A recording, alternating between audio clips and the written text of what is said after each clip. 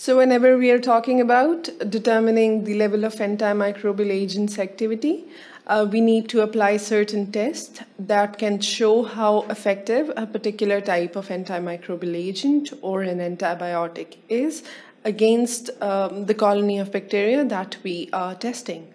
So in today's lecture, which is this in the first section, we'll be discussing the antimicrobial agent's effectiveness. There are a number of tests that can help us identify if a bacteria is more resistant or more susceptible to a type of antimicrobial agent that is usually used to stop its growth or to limit its growth. We by now know the concept of the minimal inhibitory concentration and the minimum bacteriostatic concentration.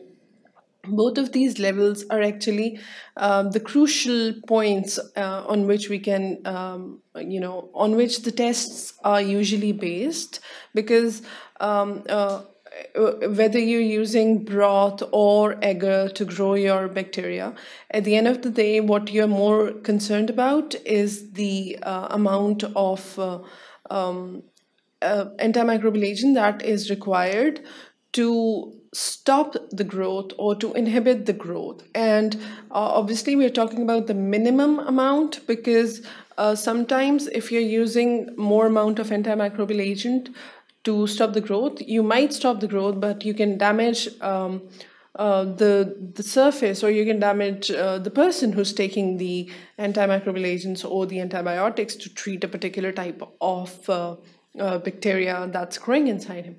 So we need to identify the safe zone in which the antimicrobial agent can be effective enough to stop the growth of the bacteria, but not toxic for the surface or for the person or the host who's taking the antimicrobial agent. So in this particular section, we'll talk about the antimicrobial agent effectiveness by using a test which is known as dilution susceptibility test. As the name suggests, this test basically helps us identify the minimum concentration. We keep on diluting until we find a level beyond which, or after diluting, which the antimicrobial agent loses its ability to stop the growth. There are two further tests in a dilution susceptibility test, that are the Broth dilution test and the Agar dilution test. There are certain bacteria that grows better on the liquid medium as opposed to the solid agar, while others required a solid substrate to grow properly on. So the dilution tests or the principle behind the dilution test is similar, but the broth and agar depends on the type of bacteria or the colony of bacteria that you need to grow.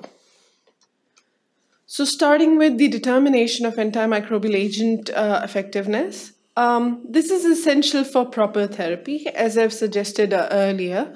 Whenever you're talking about an antimicrobial agent, you're talking about killing a type of bacterial growth. Especially, we are more concerned about the bacteria that grows inside a person's or an organism's body. So whenever you're talking about using an antimicrobial agent to stop the growth in the host, you need to determine the minimum amount that is required, that can stop the growth but cannot be toxic to the host.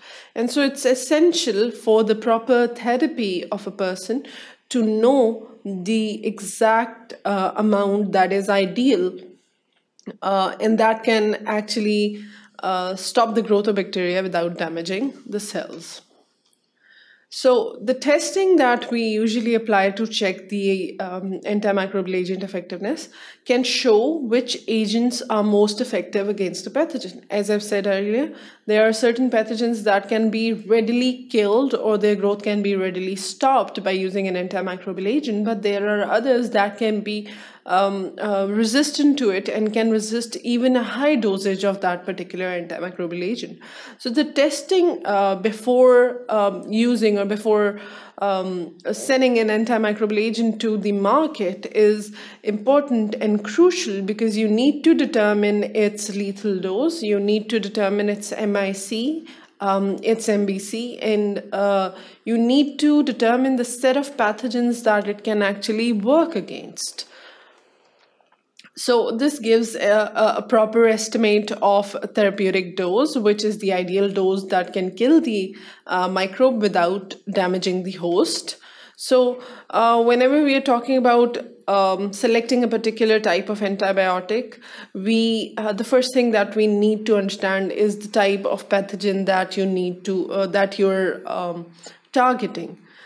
After knowing the pathogen, so that's why usually whenever you go to the doctor or see a doctor, the first thing that he usually do is get a test of or get a sample for testing before prescribing the antibiotics usually, or usually give you a wider range of antibiotics, so that if there are a number of pathogens that are present that can cause a particular problem, then the antibiotic should cover all the range of the pathogens. So whenever you're determining the type of antibiotic you need to use, initially you need to know the pathogen of interest. The antibiotic selection is then dependent on the pathogen. Then there is a fractional factorial design, which means that you need to understand and identify if a particular antimicrobial agent itself is sufficient enough, or if you need to make a cocktail of antimicrobial agent which can act together, have a synergistic activity, and can kill the pathogen.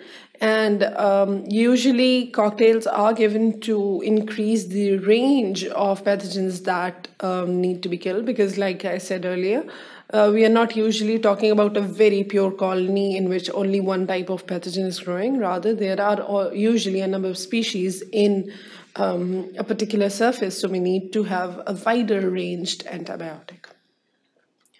So in dilution susceptibility test, the MIC and MLC values are used, or the testing is used to determine the MIC and MLC value. The antibiotic dilution test can be done in both agar and broth. So this depends on the type of bacteria that is to be grown. It can be in broth or in agar. As the name suggests, we are talking about the dilution, which means that we are talking about diluting the amount of antimicrobial agent in broth or in agar, and then we see the minimum amount in which there is no growth can be seen. So as you can see, when you're decreasing the antimicrobial agent beyond that amount, when you're decreasing it, there is growth that can be easily seen in the broth. But when you increase it, there is no growth. So the minimum amount, as the figure shows in this case, is 2 micrograms per ml. This is the amount in which no bacteria is growing. And beyond this, that is when you lower the concentration of antimicrobial agent further to 1 microgram per ml, you can see that growth can be seen. So the MIC is the center point. Decreasing the level of antimicrobial agent beyond this point will cause growth.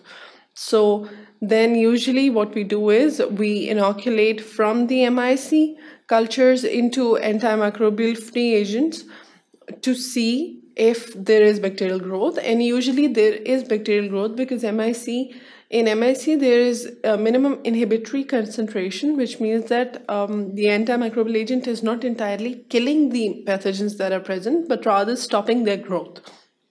So to determine the minimum bacteriostatic concentration, what we usually do is we take a sample or an inoculum from the MIC, and then we inoculate it in a broth that is free of any antimicrobial agent, just to see that there is whether there is a growth or not, and beyond which point the growth is stopped.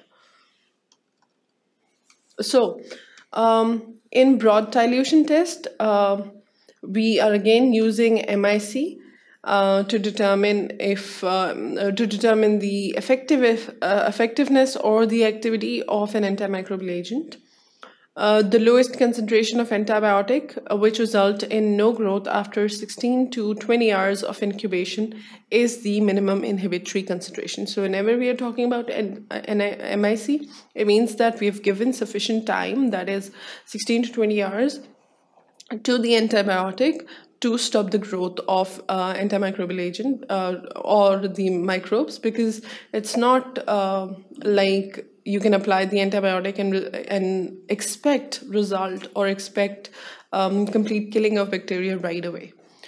So there are a series of tubes that are used. The broth which is used in these tubes is called Mueller-Hinton broth. So this broth has all the required salts and all the required minerals that can be needed by the bacteria to grow ideally. So this is an ideal broth that can readily help bacteria grow. Then the antibiotics are added to the broth in a range of 0.1 to 128.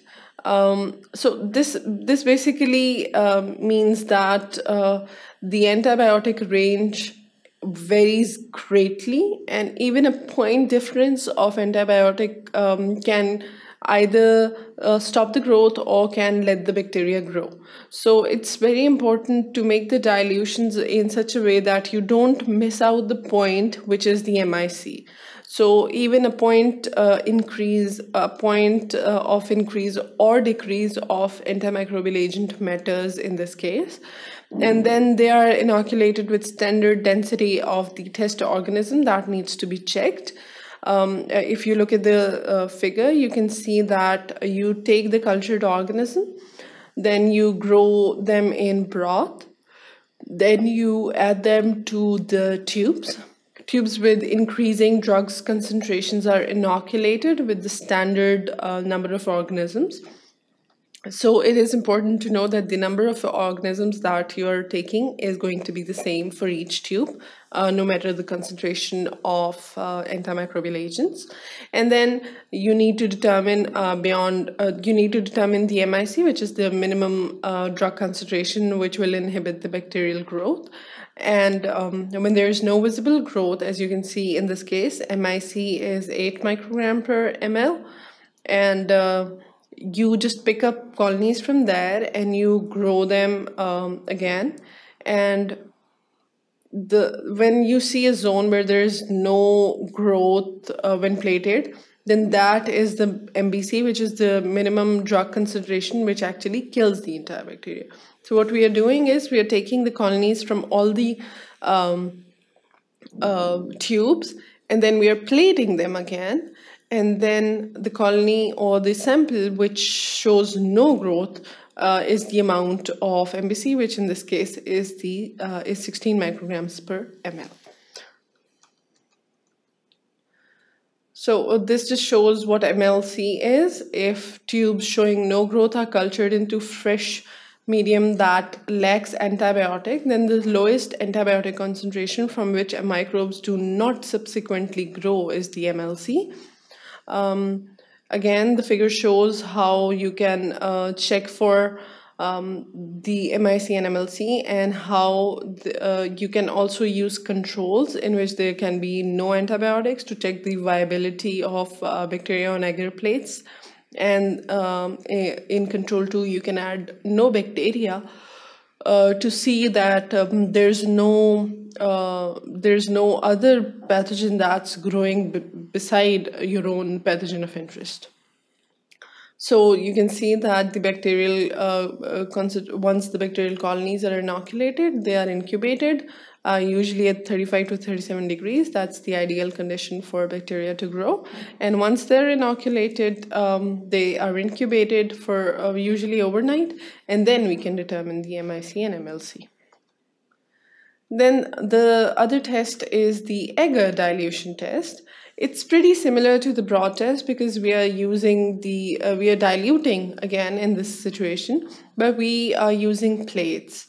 Plates contain the Mueller-Hinton agar, so even the concentration of the vitamins or minerals that are present in the broth remains the same, but it's in the solidified form. And some amounts of antibiotics are inoculated and then examined for growth. So you can see that there can be plates with different amount of antibiotics, and some of them will show various bacterial colonies growing on them. And obviously you can have control in this situation as well, in which you can use a plate with no antibiotic as a standard, and you can use plate with no inoculation of bacteria as a standard. And then obviously there are other plates in which there are different concentrations of antimicrobial agents, and the plate where there is no growth that can be seen, that usually help us identify the antimicrobial agent's activity. So there are automated systems that are used for susceptibility testing and MIC determination in broth and agar. So with the growth of science and with the growing technology, now there are automated systems that can read the MIC and MLC for you, and you just have to insert the broth or the plates or the tubes in the system, and the system will tell you the the minimum inhibition concentration of a particular antimicrobial agent, and you can then take samples from there to determine the MBC as well. So in this particular section, we talked about one of the tests that is required or that is commonly used to check the effectiveness of antimicrobial agents. That's all from this section. Thank you for watching sqadia.com.